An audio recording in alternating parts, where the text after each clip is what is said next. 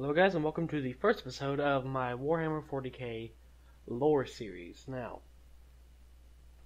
what is Warhammer 40k? Warhammer 40k is a game developed by Games Workshop, which started out 30 years ago as a board game with miniatures. Little figurines you'd have to cut out and paint yourself, and if you're at all familiar with war games in general, you should kind of know what it's about. But basically you'd have an army and the other team would have an army, and it depended on how big they are, depending on the game and how many points you agreed on. But overall it's just like, I hate to use this term, but it's kind of like a Risk, but it's much more complicated and a lot cooler, much more fast paced and much more action packed than Risk. But it's the closest thing I can draw with just normal people. And Games Workshop 30 years ago developed this game as a counterpart to their Warhammer Fantasy series, which I may or may not go over, but I barely know any of the lore about that one. But Warhammer 40k, as the name implies, is set in the 41st millennium. 40,000 years AD. The current period in Warhammer 40k is 40,999. Now, what's happening at that point we'll get to later. Right now we're going from the beginning. Well, as they developed this game, they realized this is just a generic war game. This is just a sci-fi war game. We need something more. We need something to pull people in so they will play it. So what they did was they created this entire vast universe filled with lore and ungodly amounts of fluff, and for some reason I just love it to bits. I mean, absolutely to bits. And I don't understand why, because I'm usually usually when complicated stories come, I'm like, ugh. For some reason, I just love Warhammer 40k. And getting into Warhammer 40k lore as a newbie is kind of hard, since it's so big, it's kind of impenetrable. There are, of course, channels you could go to, like the Vaults of Terra, which do an amazing, spectacular job at presenting the lore in a way normal people could get into. That's actually where I started, was on their channel. I still check out their videos when they come, because I don't know everything, and it's always nice to learn stuff about the different chapters, the different stuff. So Warhammer 40k is in the future. It's very far in the future. In the future, humanity is fucked. I mean, humanity is so ungodly, royally fucked from all angles, it's unreal. It's a wonder we've managed to survive this long. There is just war, just heretics, aliens, demons on all sides, all trying to kill humanity, to extinguish the little flame that we have. And it's just ungodly. Now, there are a lot of us. There are trillions of us at this point, all inhabiting all over the galaxy, but we're still beset on all sides by everything you can imagine, from orcs to Eldar to Necrons to the Tau to demons to Dark Eldar to heretics. Just everywhere we go, there is war. And in the grim dark future, there is only war. So it's a pretty neat little concept. And what this video is going to be like a little introduction and the beginning of the Imperium. Now, the Empire man is known as the Imperium, led by the Emperor, the God Emperor, as he's known now. But why he's known as that, we'll get to later. So,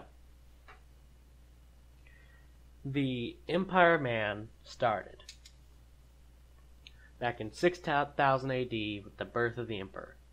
Now, the way the Emperor was born is very, very special set of circumstances. During that time,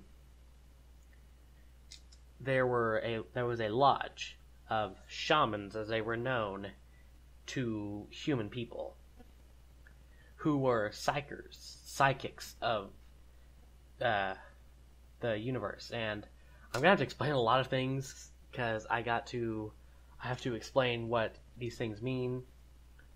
So they were psychers, and psychers are people who can utilize what's known as the warp. And what the warp is, it's basically the anti our universe. It's a place of no order, just formless energy rolling in waves everywhere. And psychers, or psychics, but the lore calls them psychers because English was apparently degraded so much we got these stupid terms. Psychers use the warp and channel it into their will. Now, there was a lodge of shamans who were psychers, and they could see into the future because they were very powerful. And they foresaw that if they didn't do something, humanity was going to be overrun by the warp. So, with their great power, and there was around 1,000, I think the last estimate was saying around 1,000, they made the suicide pact, where they would kill themselves and transfer all their souls into one unborn baby. So they all poisoned themselves off themselves at one time and released their minds into the warp. And I'll go over psychers, how psychers and the warp in later videos. I'll get more finer detail, but for now we're just getting a general overview of the Imperium. So they released their souls into the warp, and they all managed to channel their spirit and their souls into the unborn child, who would later be known as the Emperor. Now, when the child was born, the parents didn't know anything. The parents just thought, normal healthy baby, because that's what he was at first, was just a normal child. Now, estimates, I'm dying over here, estimates have said that the Emperor was born somewhere around Persia in the year 6000 BC. So he was born, and as he started getting older, he started displaying superhuman abilities, just unimaginable amounts of power. And as he grew older, he started realizing what they were for, because he could tap into the memory of the souls he had, and he learned what his purpose was. He learned that he is supposed to protect humanity. He is humanity's guiding light, as it were. But for the time being, he was just content, set light. So that's what he did. He didn't make himself known. He simply sat back and let humans do their thing. So that went on until, I think the last estimate was the late 21st millennium.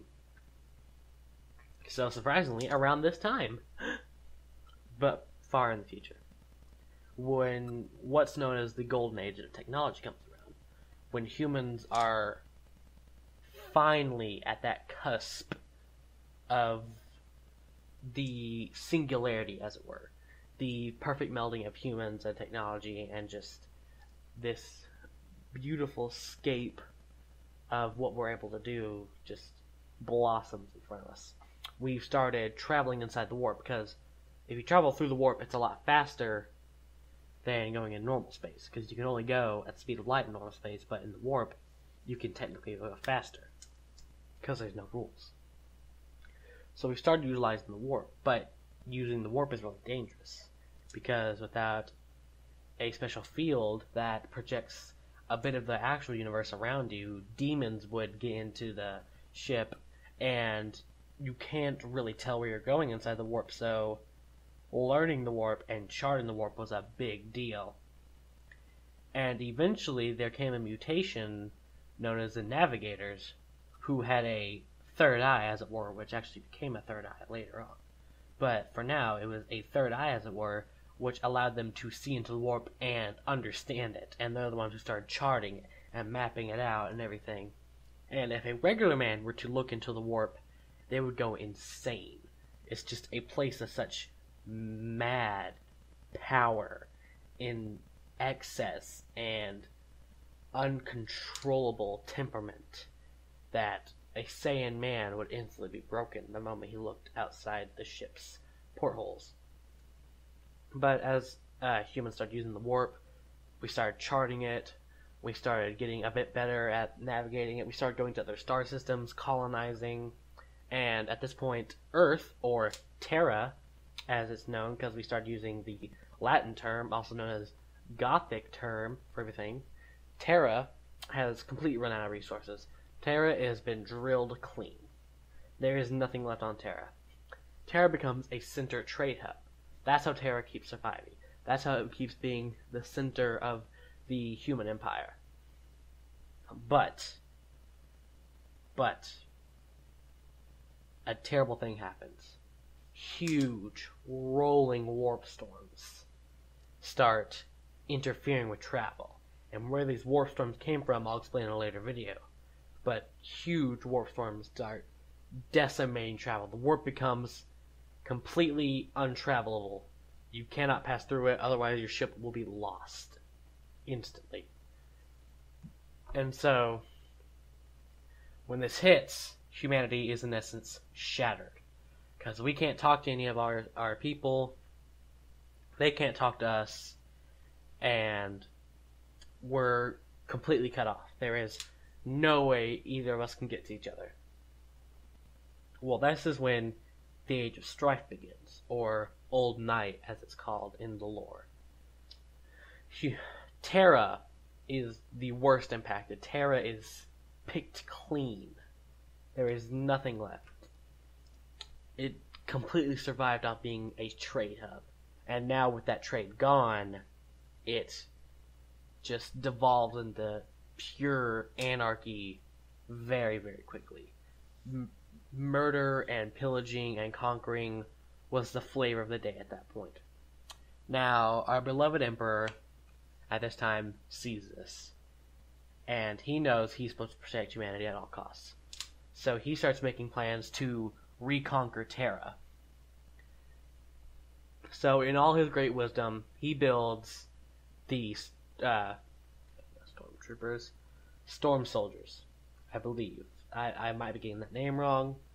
You can correct me if I'm wrong. Please do in the comments. You guys are free to correct me at any point.